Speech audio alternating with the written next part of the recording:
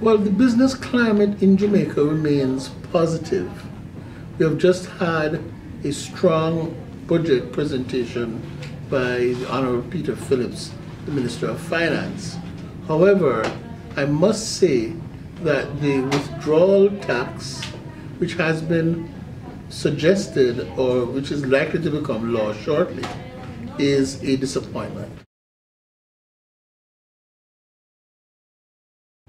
Well, any law that creates a unrehearsed, undeclared tax on current deposits that are in banks is unfortunate, because it creates a liability that the depositor was not aware of before he made the deposit, and that by itself is troublesome. Perhaps the government could have considered other methods of raising the revenue.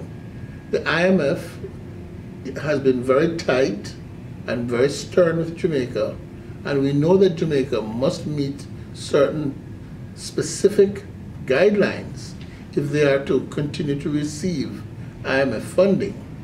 I do not believe that a tax on withdrawals is the way forward, however.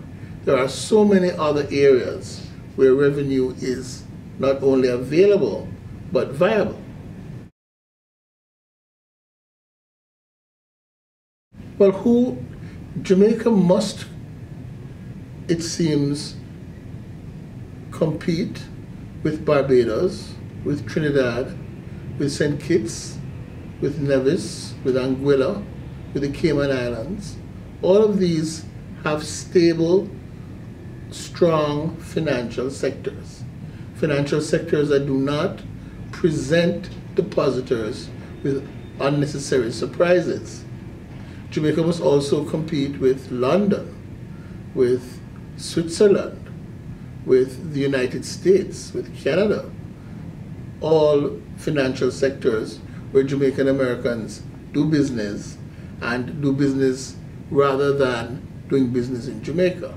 Jamaica should try to have a conservative financial sector that encourages depositors to place their money in the banks rather than taxes depositors who place their money in the banks.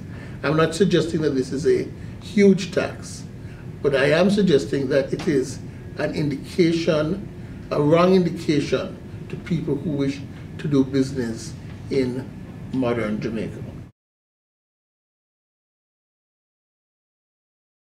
I think that Jamaica has never fully grasped its potential role as an offshore banking center. Jamaica could easily have been the offshore banking center for all the Jamaicans all over the world.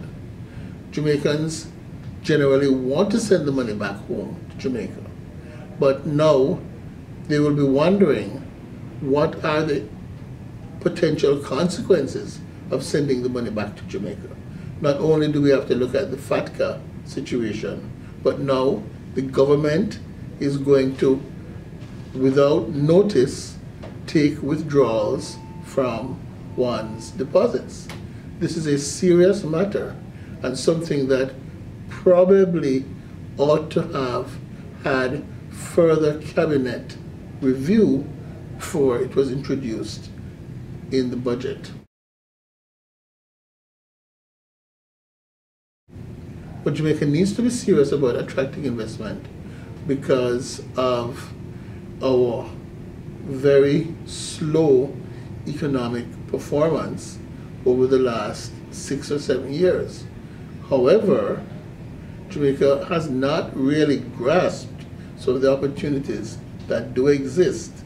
Now, hopefully, in the future, Jamaica will not interfere with its very efficient banking sector and put legislative shackles on the sector which will prevent that sector from being able to attract depositors.